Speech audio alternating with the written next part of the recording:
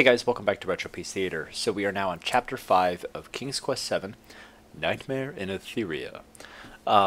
This is a very long episode. I'm going to jump right into it.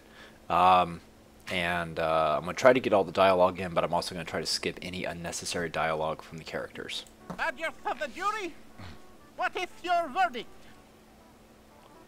On the charge of moon theft, we find her Guilty! Dun dun on dun. the charge of impersonating a Falderalian, we find her Guilty!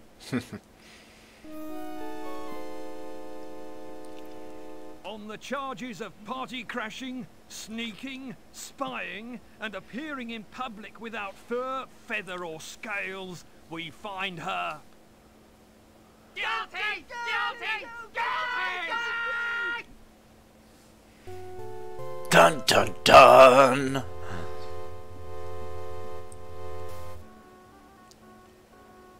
Felonies of Daventry, this is your sentence. You must spend the rest of your life in the jellybean mines of the faraway kingdom of Wagga Wagga Boing Boing. What? I never heard of such a place. You just made that up, didn't you? So I did. Does anyone have an idea for her sentence? banish her to the plains of petulant possums. Maroon her on the island of ill-natured iguanas. Make her count every grain of birdseed in the land. Make her put the moon back into the sky!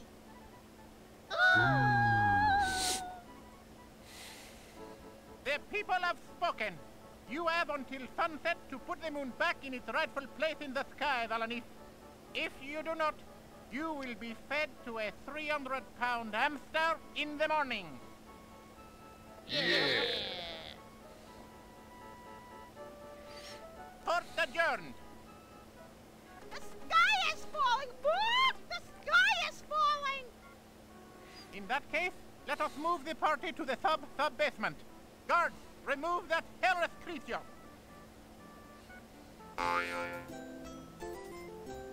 That's a magnificent trial. I love that.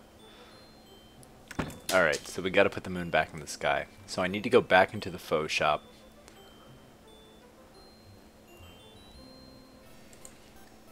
And like I said, I'm gonna try to skip a lot of unnecessary conversation, so I'm just gonna tell you what I'm doing. Because as it is, I'll probably have to split this into 2 episodes.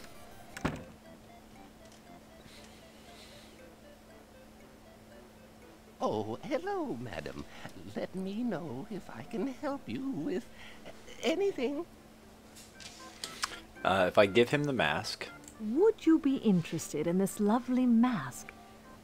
Oh, I would. It's just magnificent. For that, I'll give you the best thing in my store. I love that that's the best thing in the store. Here, take this rubber chicken. Ah, thank you, I suppose. That's magnificent. Alright. And now we give the statuette to the salesman. Here you are, the magic statuette.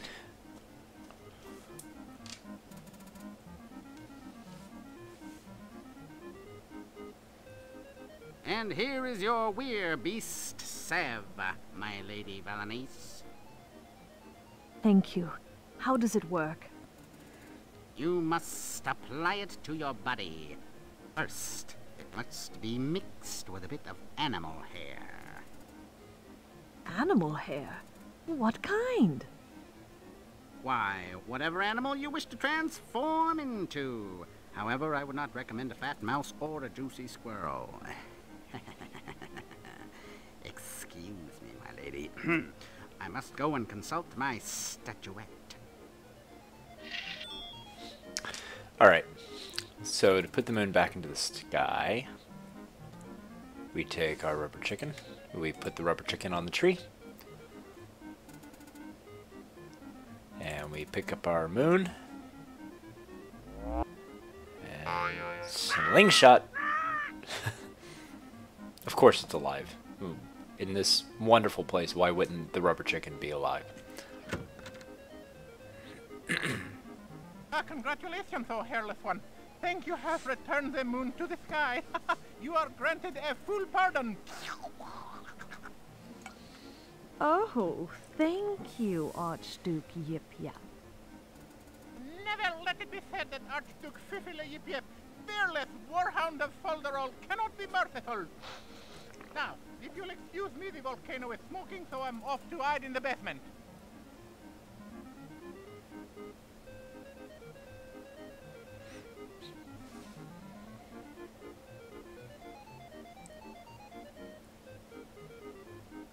And this pretty much finishes what we need to do in this town. So let's go out through our little red door here. I don't believe we come back here. It's been so long. I'm trying to do a lot of this from memory. And it's one of those things where it's like, you know, I play so many games and I've got a lot of stuff kind of filed away. And I've had people ask me like, oh, how do you remember how to play this game? And I'll use something that was told to me by a friend of mine who performs a lot of plays, which is you don't start making cookies and end up with pizza. Meaning that once you start down a formula and you start down something familiar, you end up... Actually, I need to go this way. Once you start down a formula and doing things, you end up with what you start with. So a lot of things are kind of coming back to me, but in this episode it's entirely possible I may miss something. Because there's just so much we have to do here.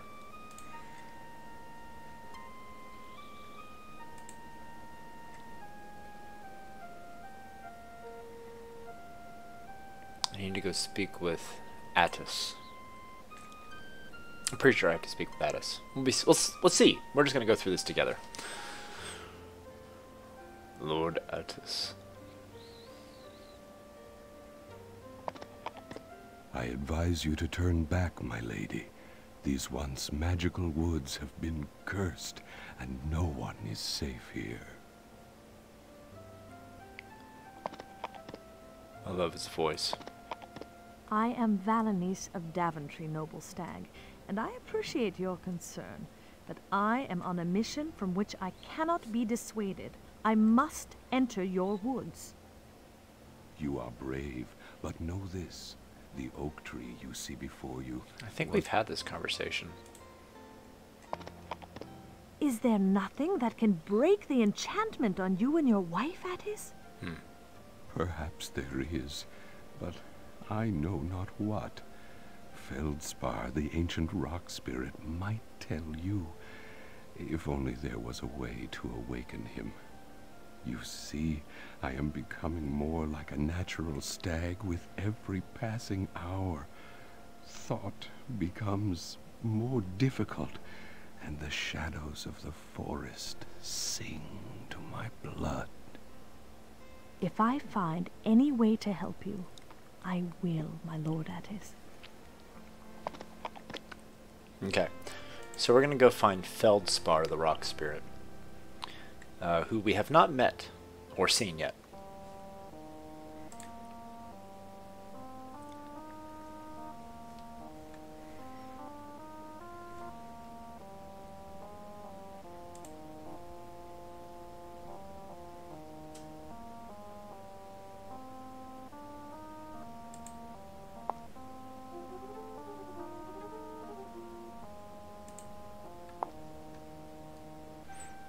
Even for the pixel shading and the graphic limitations of the time, these background environments are just gorgeous. You can tell a lot of love went in from the artist to make them.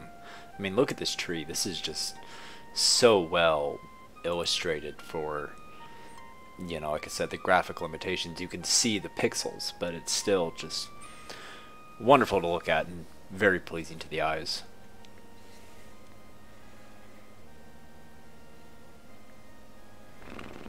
Here we have Feldspar, who we're going to wake using the feather of the rubber chicken.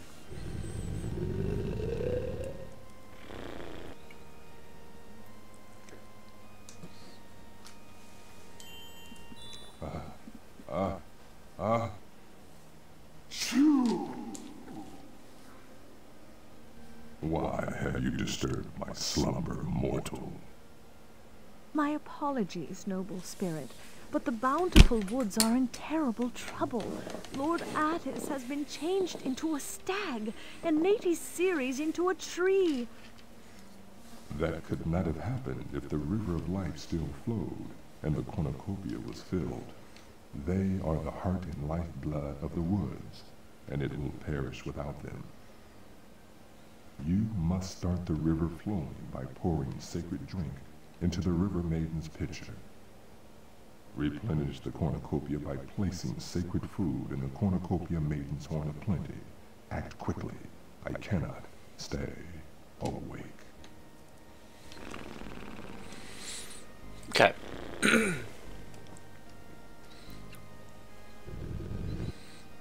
So now we're on the other side of the bank. So we need to go back around.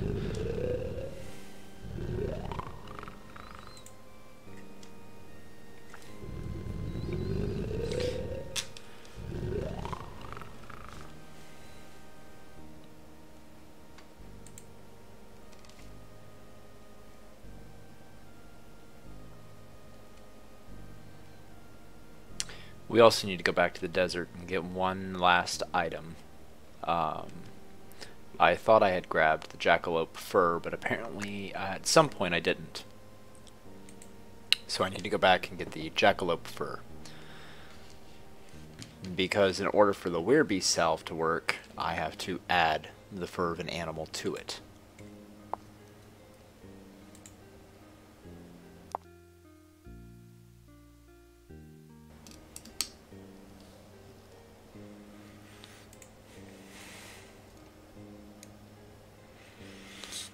And of course our goal here is to restore Attis and Lady Ceres back to themselves.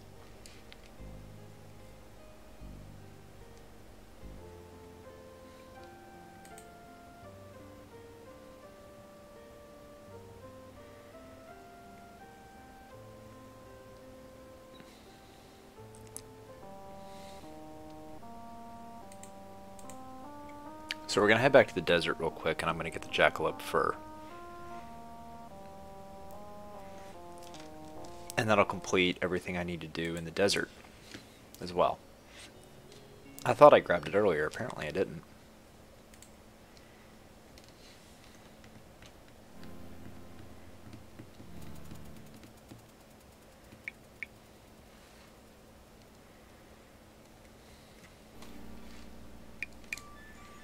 There it is.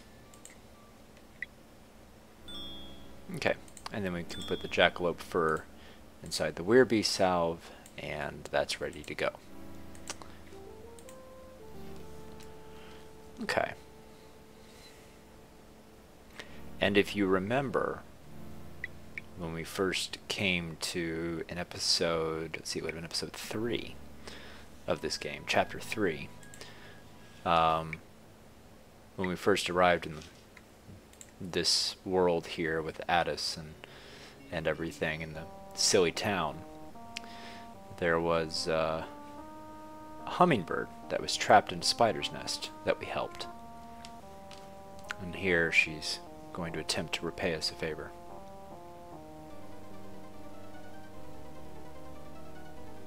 Hello, kindest of humans.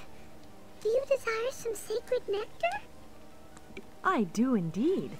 Can you get me some? Certainly. Do you have a vessel to hold the nectar? Yes, we do. Good. Hold it directly above the flowers, my lady. Thank you. Okay. And now we have the nectar in the pot. And we're going to use that on the vessel.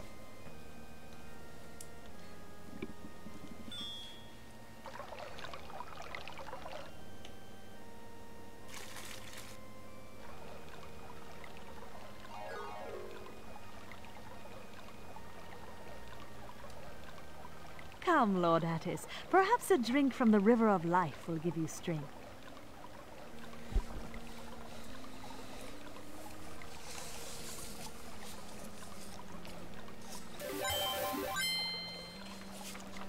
enchantment has been broken. Indeed. Now perhaps I can save my lovely Ceres. Let us hurry, Valanice.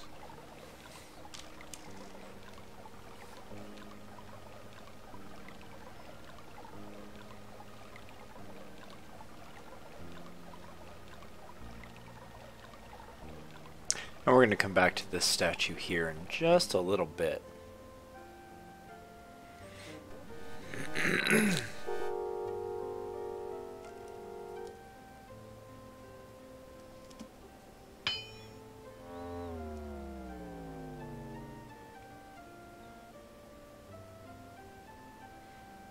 It would seem that the curse is stronger than I am, but I will not let her die.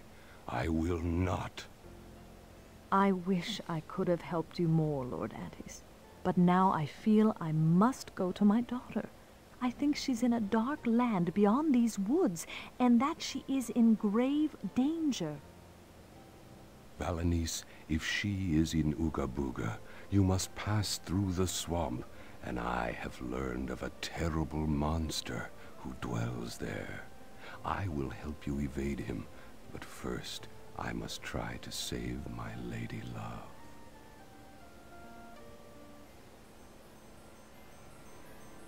Okay, so he's going to do that. And we're going to go on into the forest, heading towards the land of Ooga Booga. This is where the werebeast salve comes in.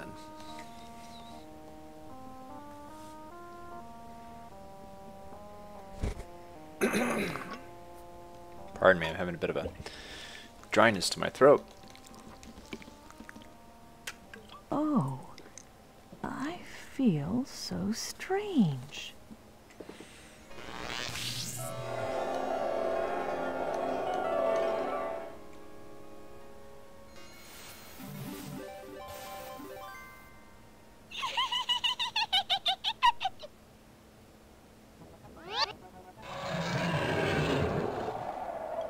That's a wonderful Bugs Bunny style moment there.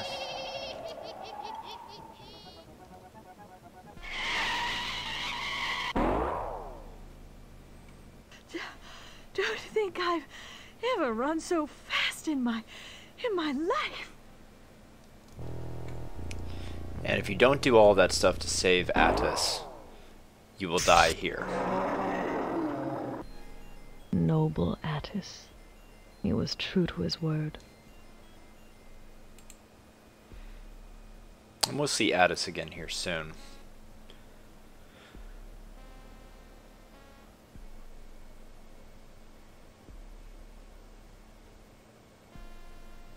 Hello. Hello! Hello! Yep, not even going to entertain him.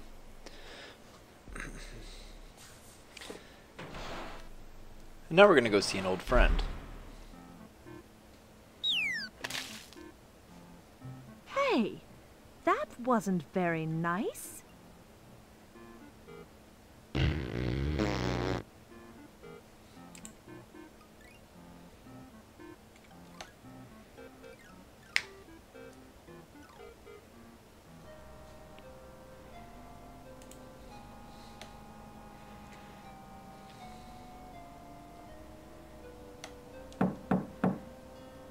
Dr. Mort Cadaver. Yes? Oh, my! You bear a stunning resemblance to a young lady I met earlier this evening. That must have been my daughter, Rosella.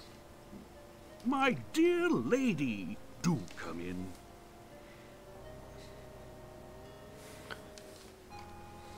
I rather like Dr. Cadaver. So you are the mother of the charming Miss Rosella. Pleased to meet you, lady. Valanice of Daventry, sir. What a lovely name. I am Dr. Mort Cadaver. What can I do for you, Lady Valanice? When was the last time you saw my daughter? Where was she going? I saw her but a few short hours ago. She asked me about the Troll King, and very kindly brought me a new backbone. I do not know where she was headed. Dr. Cadaver, how was Rosella when you spoke with her? Did she seem well? Oh, abundantly so. She was the liveliest creature I've seen in years. So we need to keep talking to him until he kicks us out, basically. I hope this isn't rude of me, but is everyone in Ooga Booga, well, dead?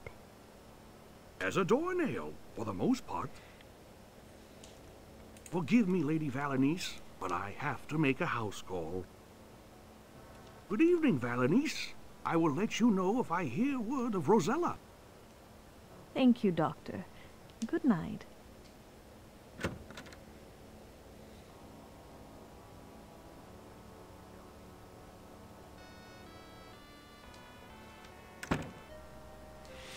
Okay.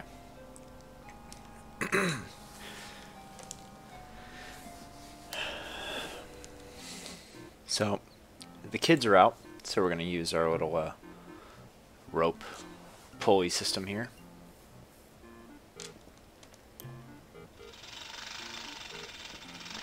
And again, this is the world where everything can kill you, largely because everything's already dead. So we're just going to grab this bone that the mummy is holding on to here.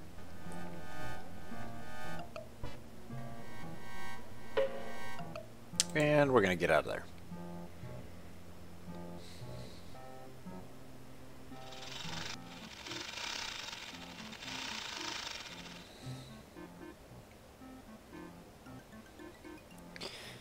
Okay. Now we're going to go to an area that we haven't been to before. If you've played it on your own, you've probably found it. But I haven't played it in this playthrough because I've been trying to focus on just getting through it in a timely fashion. Again, don't talk to her, you die. Okay.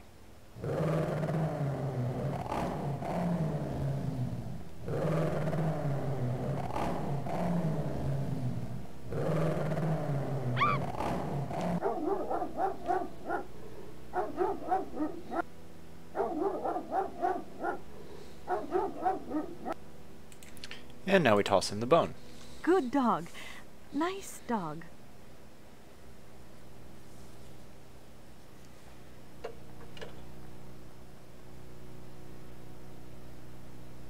He's just a big sweetie.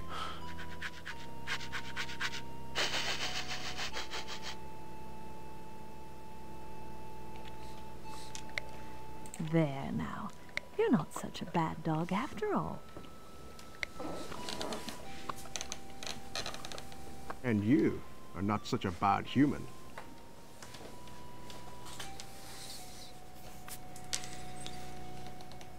You are the first creature to be kind to me since I lost my master and mistress. Thank you. You poor fellow. What happened to your people? My master was beheaded by Militia's foul gargoyle and cursed to ride the skies in search of his head. My mistress died of grief shortly thereafter. And I tried to defend my home when the boogeyman came to burn it. I failed.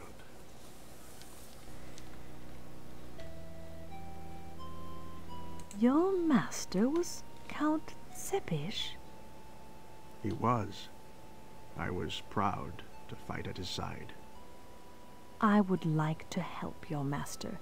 If I recovered his head, do you think the curse would be lifted? We can only hope. Here, take my master's medal. It may help you in the search. And thank you, brave lady.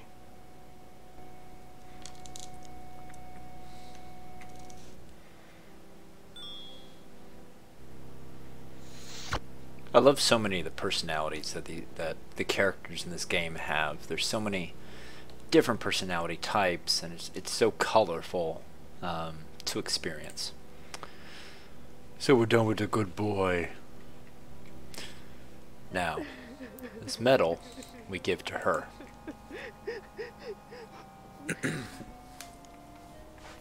Here you are.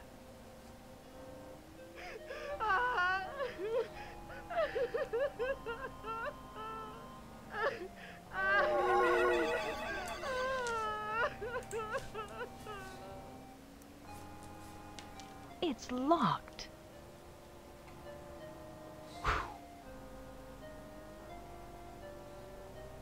Okay. Oh, Headless Horseman. That would be our Lord Sepish. And we're just going to avoid him. I think in a previous episode I miscorrectly called him the Boogeyman. He's not the Boogeyman. Alright, so we're going to come back here to where the kids are. And actually I'm going to make a save. Make a new bookmark and keep playing. Because it's just easy to die here and...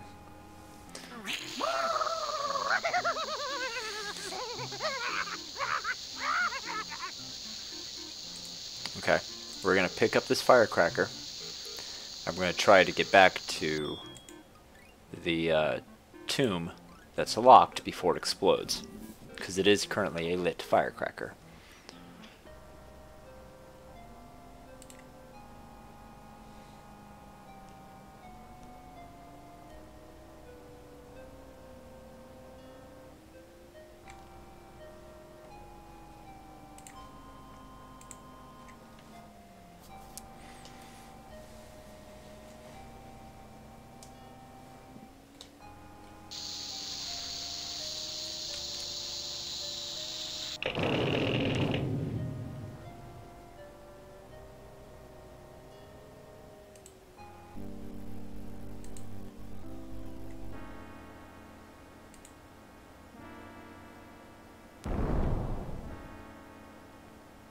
Oh my, poor Count Sepish.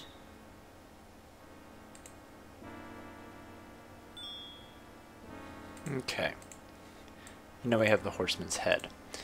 We're going to attempt to give this back to the horseman. This is another area where you can die, and you got to kind of time it right, because if you don't, he will trample you.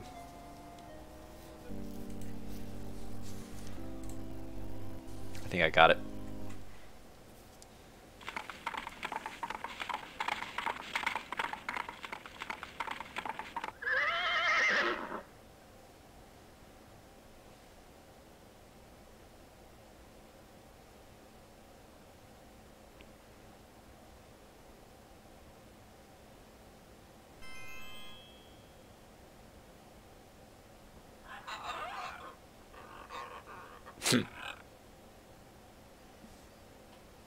You have lifted the curse that was placed on me, my lady.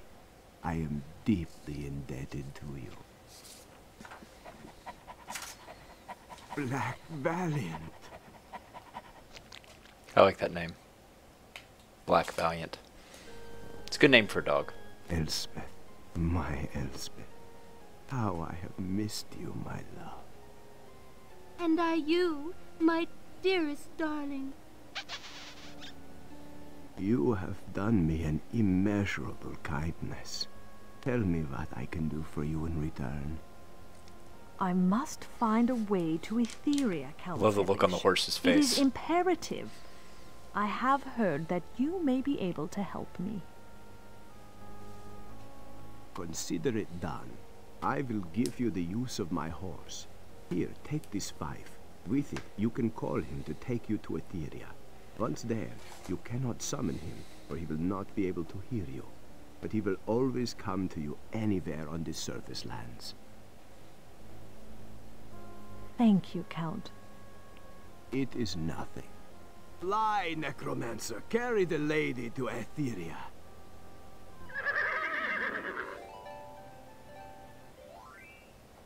Okay. Well, this seems like a natural point to end this episode. So we got more to do. We got a lot more to do. So next episode, I'll see you there. We're going to finish up this chapter, hopefully. And we're almost done with the game. So thanks for watching, and I'll see you next episode. Bye.